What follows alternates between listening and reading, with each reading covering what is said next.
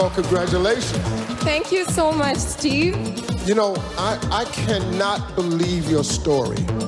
You lost your parents at an early age. You had a near-death experience at 5. You've become the first contestant from your country to ever become a Miss Universe contestant. How in the world? The first one to reach the final 13. How in the world did you get here? Well, Steve, I have a very strong and loving, supportive family.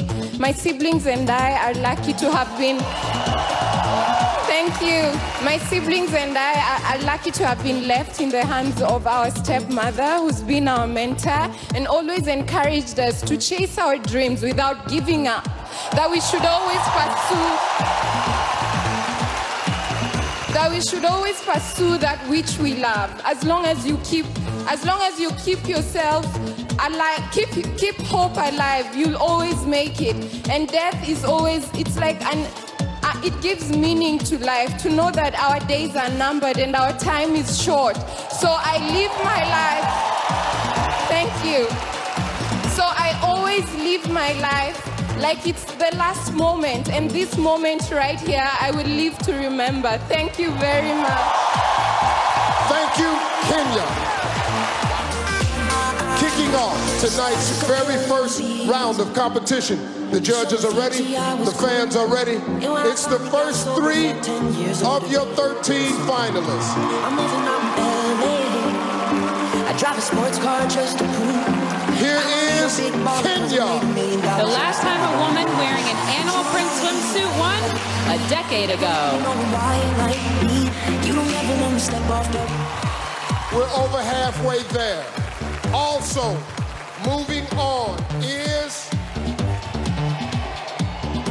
Kenya.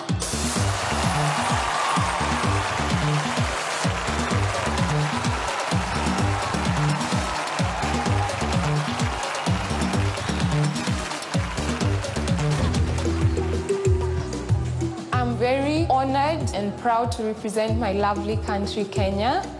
We have 42 tribes in total.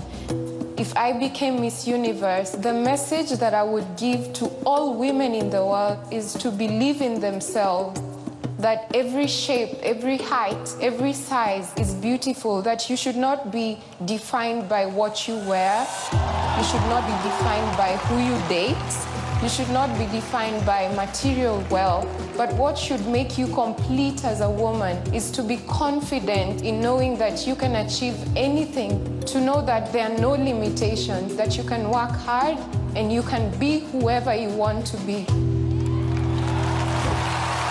Kenya, please welcome the next trio.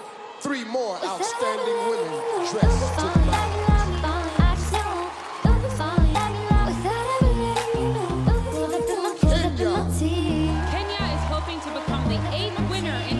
To compete in a red gown.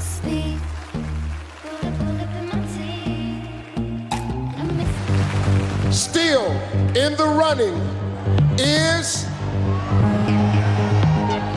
Kenya. What should make you complete as a woman is to be confident in knowing that you can achieve anything. Kenya. Kenya, you're up.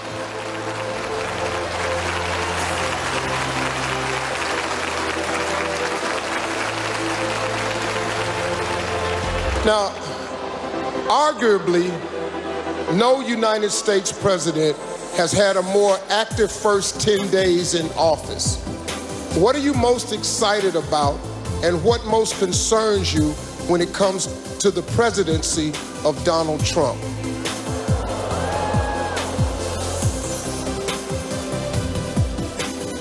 Politics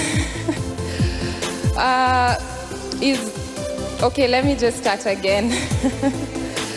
Donald Trump, having been elected as the President of the United States, may not have been the choice of many people living in the United States because of the divided support system for the outgoing President, Barack Obama, who was supporting an upcoming woman president who was supposed to be a woman president, Hillary Clinton. So many people opposed his position, but I feel that once he took up his position, he was able to unify the entire nation.